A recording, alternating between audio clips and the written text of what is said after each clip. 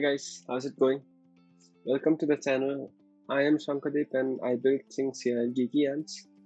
Of late, I've been working a bit with AWS and I really like how simple it made certain things for developers. Things like authentication, which is provided by Cognito, then generating GraphQL APIs using AppSync. These things are made really easy with AWS Amplify. Also, it has an out-of-the-box database solution. I think it's called DynamoDB. So I've been working mostly with web apps in my project, so I decided to go ahead and give it a try with React Native and see how it goes. So yeah, let's get started. Okay guys, so this is the app that we are going to build here. It's a plain blog app, as in using this app you can view a lot of blogs that there are. You can create your own blogs or maybe read blogs that have been written by others. So currently this app does not have, like, it's just a UI that's built. So we are going to add the backend integration to it. By backend I mean we are going to add authentication. We are going to add CRUD features, as in we'll be able to create new posts, edit them, and as well as delete them. And also we're going to fix navigation for us, because right now it's all into a plain stack navigation. So we'll get rid of this one and we'll have authenticated routes, protected routes by that. So yeah, I think that should be it. Let's get started. Okay, so before we get started, I would suggest that all of you get your Amplify configured. So these are the steps that we can follow. I'll attach the link for this one to the description, so that if you, before we get started, you should have this set up.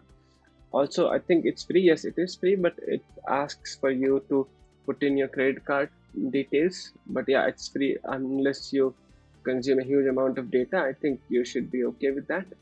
So once the configuration is done, I'll share this link so we can get started. So I already have this basic setup, the initial setup, in the GitHub repo that will be shared with you. So if you want to do it with me, like code along with me, so that's also something you can do.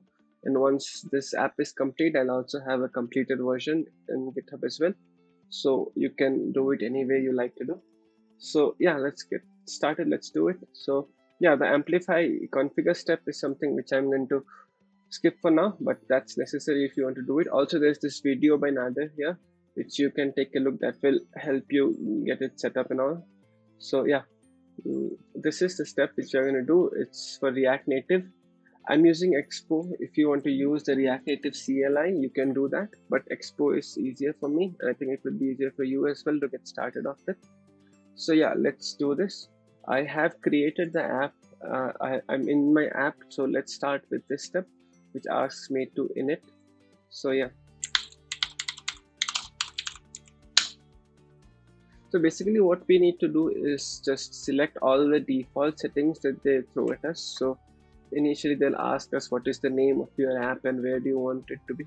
So blog app demo is right for me. I think it sounds good. Name for the environment, let me call it dev. Visual Studio Code, I think everyone uses VS Code now, so yeah, no surprises there. iOS and JavaScript of course. React Native, yes. Source directory path / yeah. Distribution, yeah. Build commands, just hit enter for all of these. So it's going to ask you for a couple of questions. So if you get confused as to what the answer is, don't worry, just keep selecting whatever the default options they give us. So I think that's very easy for us, as in you won't be confused. Okay, so it's asked me for the, okay, now it is looking at the default provider that AWS has. So yeah, it usually takes some time, but yeah, there we go. Do you want to use AWS profile? Yes. So when you do the configuration step that I skipped, there you'll be probably setting up your profile. So I have two profiles here, default and one with my name. So the default one I use for my work purpose, so I'm probably going to use this. You are most likely going to have just one profile, so go ahead with that if it's default. So yeah, just go ahead with that one. it is now adding the environment dev. So yeah.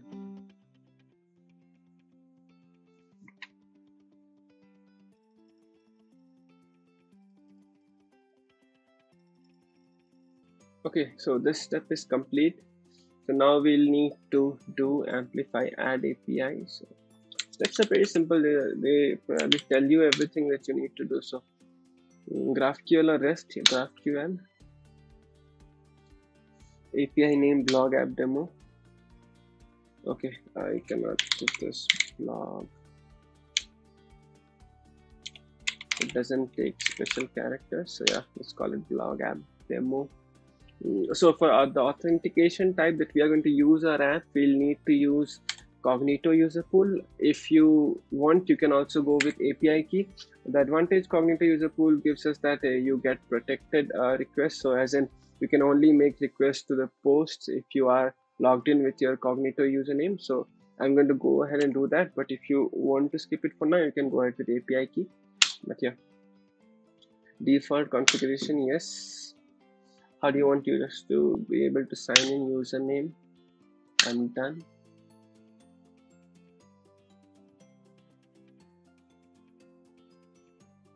Okay. Do you want to configure advanced settings for the GraphQL API? No, I do not. Do you have an annotated? I do not. Do you want a guided schema creation? Yes. So yeah, it asks me what describes my project. I would say a single object with fields. Yeah. The irony is that it says there's an option for blog with posts, which is exactly the app which we are building, but then we won't go for it because ours is a most one-to-one relation. So we'll just skip that part and just move ahead with the basic one first. You want to edit the schema? Yes, let me edit the schema. Yeah.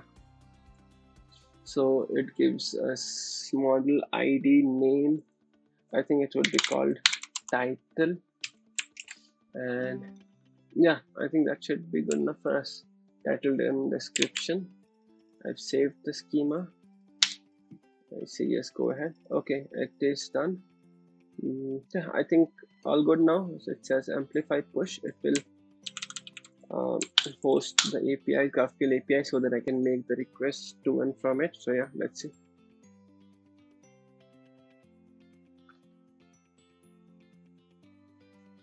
Sure, you want to continue? Yes. You want to generate a code for your newly created GraphQL API? Let's say yes. Language generation target JavaScript. Yes. Update all possible. Yes. So the thing to note here is that once you update your GraphQL schema, so all your existing, so currently we are building one from scratch, so we do not have any queries or mutations, but once you add or make changes to your schema, keep in mind that all your queries and mutations will be overwritten.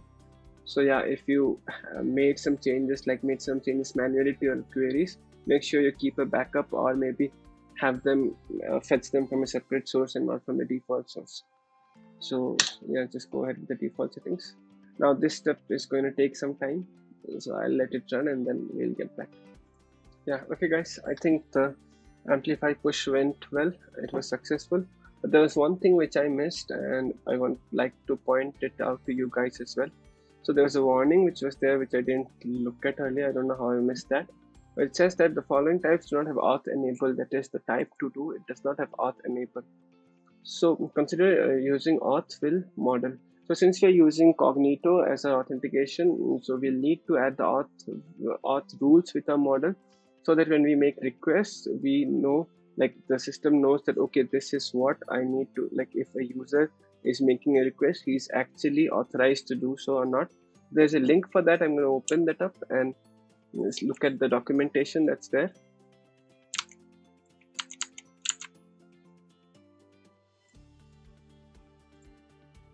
Yeah, so this is the authorization documentation. So it has various types of rules that you can allow: create, update, delete. So basically it gives everyone the permission to do everything, but we don't want that.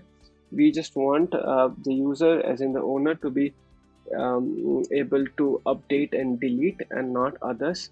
So there are a couple of use cases here that if you go through the documentation, you'll be able to check. But the condition that we want here is this one, as in the owner gets to do everything, but others only will create and look at other to-dos, but will not update and delete to-dos as in posts which do not belong to them, right? So this is the authentication rule for that. So I'm just going to copy it over to my model, to my schema, and just post it there.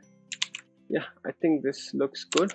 I also need to specify, I also need to tell them that okay, this is the owner, so that in my front end, when I were to, if I were to show an edit button, I should be aware that okay, this is the owner, so I show the edit button now, or I do not show the edit button because the current logged in user is not the owner of this post.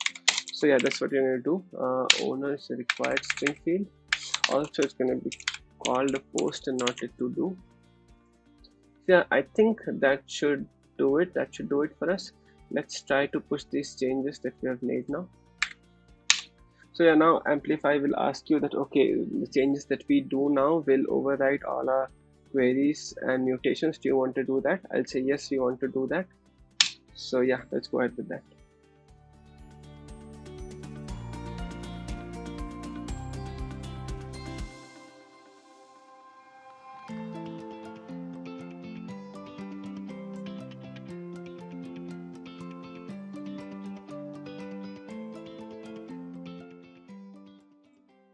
Okay, so yeah, I think we have done that. So it says all resources are updated in the cloud.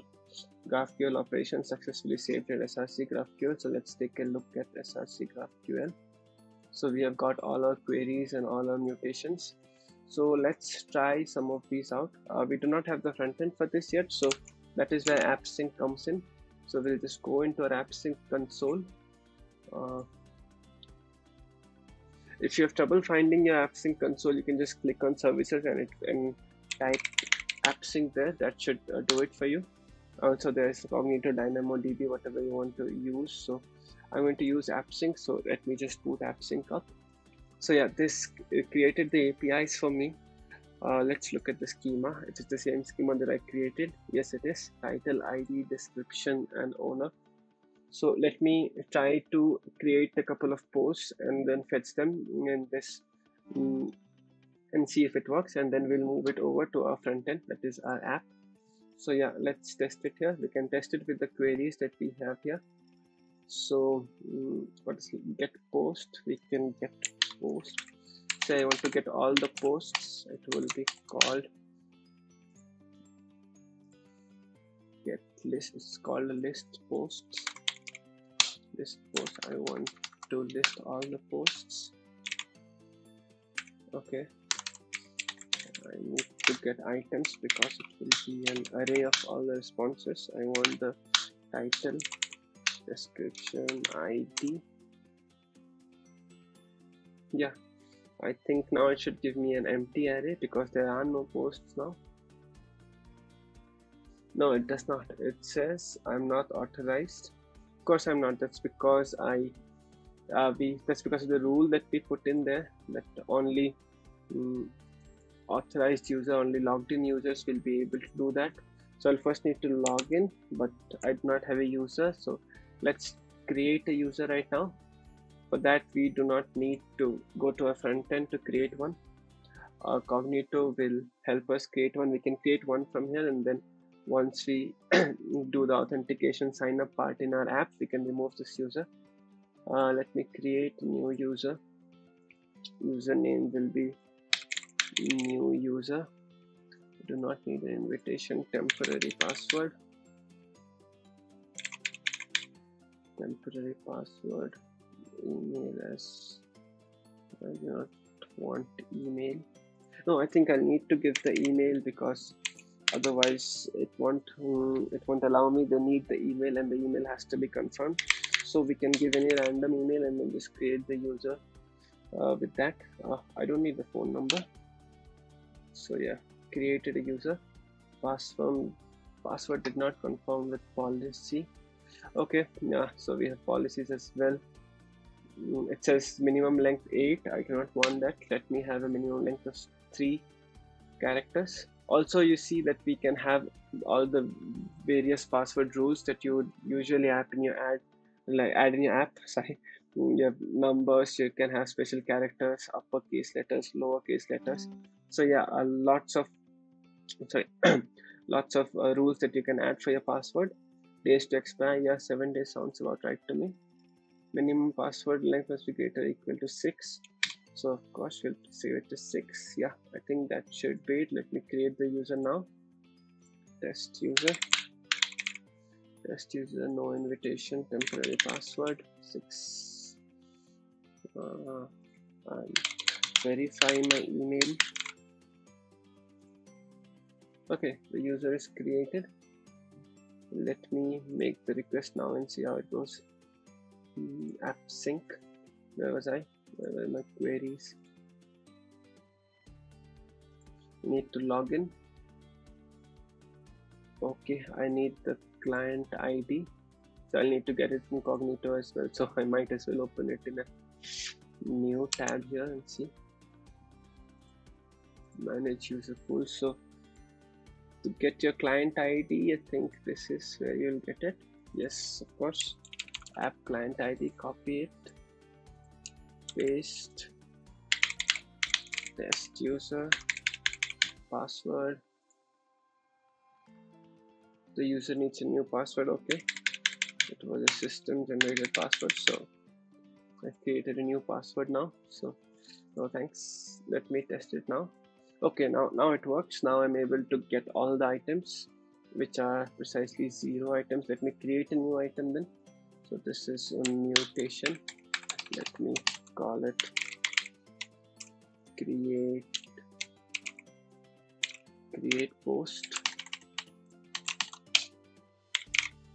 Create post, of course, and it needs an input.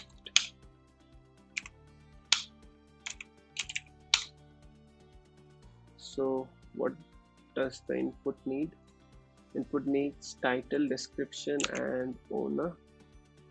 So title would be nice post. Description, I like this post. Owner would be test user. ID, title, description. Let me just fetch everything and see how it goes. Create post. Okay, fine. Now this is created. So now if I make the request for get posts, it should show me the single post. Okay, fine. So now we have created our GraphQL API. So we have also seen how authentication works, as in we have seen it from the admin console, but we'll need to add it to the front end, to our app. So yeah, let's get started with the authentication flow now.